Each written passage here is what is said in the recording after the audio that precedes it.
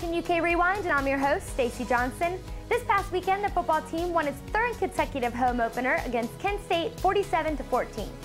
The volleyball team was on the road and defeated Duquesne, but fell to Oklahoma and number 1 ranked Nebraska. The women's soccer team defeated number 12 ranked Louisville in a 2-0 shutout on Friday with the help of junior Kayla King, who blocked a Louisville penalty kick that would have tied the game. The men's soccer team beat St. Joseph 2-0 on Friday night. The highlight was Charlie Petty's goal off the back of the keeper. The win marked the first victory for the new head coach, Johan Cedergren, who has presented the game ball after the game. This is Stacey Johnson reminding you to take a pause and check out the latest plays on UK Rewind.